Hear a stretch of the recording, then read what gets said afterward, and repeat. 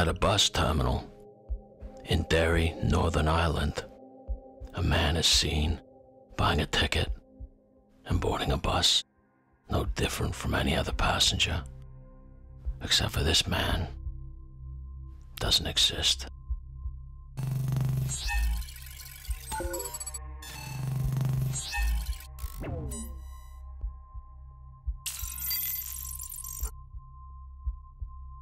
The destination to the ticket the man bought was Sligo, a seaside resort town on the coast of Ireland. Not much there, but a bunch of cheap souvenir stalls, a beach, and a whole lot of pasty Irish who put the D in vitamin deficiency. Yeah, I get it. You're Irish, and you're offended. The man on the bus calls himself Peter Bergman, and he seemingly arrived in Derry like he'd been transported down from a spaceship, because there's no record of him entering any border on the septic aisle. In fact, a subsequent Interpol check shows that there's no record of him anywhere. And in a town where grown men still call themselves Mikey, you'd think a man over 6 foot tall with a heavy Austrian accent and good teeth might go noticed.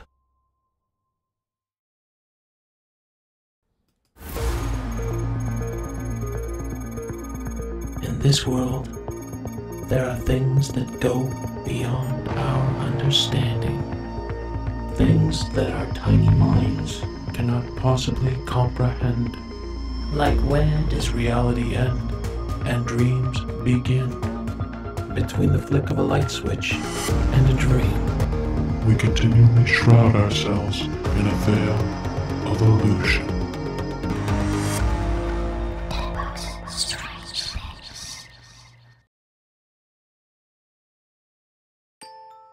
Welcome to Sligo, an honest-to-goodness Irish tourist destination. Pack your Speedos, boys, and point me out where I can get myself some potatoes, 'cause I'm famished, to be sure. It seems unlikely that we will ever know the reason why Peter Bergman chose Sligo as a destination, a town known more for its throat tattoos on its women than its fine dining locations. But nevertheless, this is where our story begins, and it ends. Bergman arrived at the hotel by cab as a walk-in, meaning he had no reservation. He'd asked the driver to bring him to a cheap place. Hotel Sligo was his second choice, as the first one was booked up. Traveling lightly with only a black carrier bag, Bergman filled out the details and booked a room for 3 nights. He showed them no ID, and he paid for all 3 nights up front in cash, signing in using the name Peter Bergman with 2 N's. Where most countries use 1 N, Austrian nationals use 2. He listed his home address in Austria, which was later determined to be a vacant lot. It now appears that both his name and address were fake. Peter Bergman would stay in room 705 for the last 3 nights of his life, and his death clock was now ticking.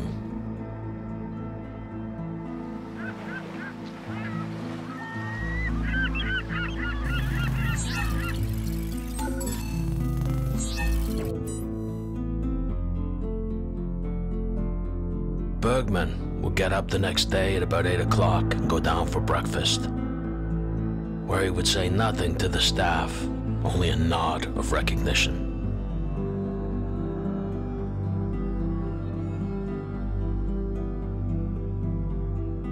From 8:30 in the morning, Bergman would leave his hotel at least 14 times a day, and each time carrying an unbranded purple plastic bag, its contents still unknown. And upon each return to that hotel, he did so without that bag. Police now believe that he disposed of the contents of the bags with the knowledge of where the security cameras were, so the items would never be found. But what baffles investigators is that he was also carrying a large black duffel bag when he entered. He could have disposed of everything at once if that's what he was trying to do. Why the separate trips? And why a purple plastic bag? Was it so he could be tracked? But if so, why did he knowingly avoid the CCTV cameras when he disposed of everything?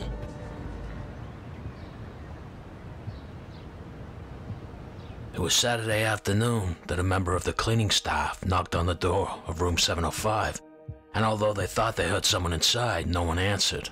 So they contacted the manager, promptly went up to the room, and entered it. When she went inside, Bergman was standing there with a horrified look on his face, like he'd been expecting someone to come for him, but he was relieved that it was a member of the hotel staff. What was Peter Bergman hiding from? What was he afraid of? What was in those plastic bags? Is there more to this story than meets the eye?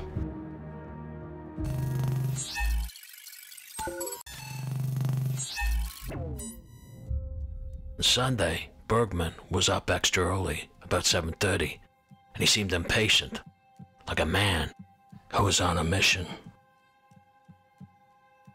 It was 11 a.m. that he approached the taxicab driver in front of the hotel, and he pointed to a map and he wanted to know a quiet beach in the area where he could go for a swim. He then asked the cab driver to take him there. It was a 20-minute ride. When he got there, he got out of the cab. He looked around for 5 minutes, got back in the cab, returned to the hotel, and tipped the driver $10.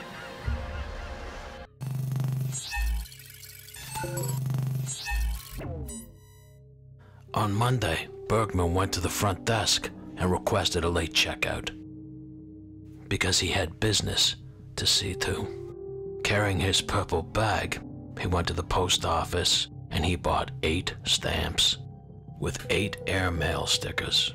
CCTV footage did not catch him mail any letters or any items, but it is believed that he corresponded with someone. But who? It seems that there had to be at least 8 people.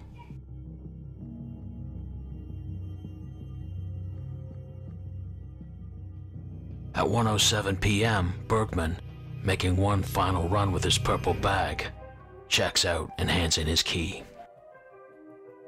It's interesting to note that he checks out of the hotel with 3 bags: a hold-all, a purple bag, and a shoulder bag. This is interesting to note because the hold-all is not the bag that he arrived with. After leaving the hotel, he walks back to the bus depot. A walk that usually takes 6 minutes took him 24, and none of it was caught on CCTV cameras. Entering the bus depot, he goes to a cafe and orders a ham and cheese sandwich with a cappuccino. He then takes out a notebook and reads it, then rips out the pages and tears them up. This appears to be the same notebook that he was reading in the hotel lobby. A to-do list, perhaps? It was at 2:40 that Bergman bought a one-way ticket to Ross's Point Beach. Once on the beach, Bergman stood out and was noticed. Dressed in black, tall, carrying a newspaper under his arm, he seemed out of place. He was last seen about 11 o'clock that night by a couple out for a walk on the beach. He was walking in about 2 inches of water along the shoreline, with his pants rolled up, his shoes off. The couple said hi. He didn't answer, but he nodded. It's about 6:30 in the morning that a father and son out for a morning swim saw what they believed to be a mannequin. And that mannequin was the man who had called himself Peter Bergman. He was fully dressed except for his shoes, and the father and son said the Lord's Prayer over his body. But when they got Bergman back to the meat shop, nothing was what it seemed. The first bizarre thing that they'd noticed was that he'd cut off every tag on every piece of clothing that he was wearing, even his underwears. He'd completely wiped away any trace of his identity, clean as a sole on a cripple's boot. But the biggest shock was about to come when they got him on the slab and lifted his hood. The man who went for a midnight swim with his clothes on was already the walking dead. It seemed he had more heart attacks than retards had Smarty dinners. His muscles were wasting away. They were surprised they weren't in a wheelchair. And he had tumors all over his body. And it appeared he wasn't even taking painkillers like some sort of goddamn Superman. And with advanced prostate cancer, It were only a matter of weeks before he were called home to the baby Jesus. But what was the man who called himself Peter Bergman's caper? If he was terminally ill and he wanted to end it, why all the Cold War dramatics? Just book the ticket, put on your Speedo, and do it. What was in the purple bag? Making over 72 trips? Dumping it so we couldn't see it, making sure you stay out of the eye of the CCTV?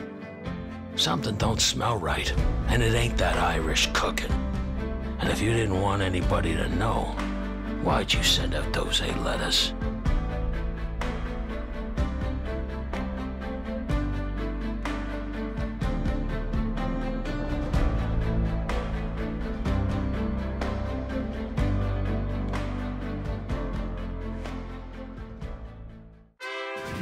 Legion forever!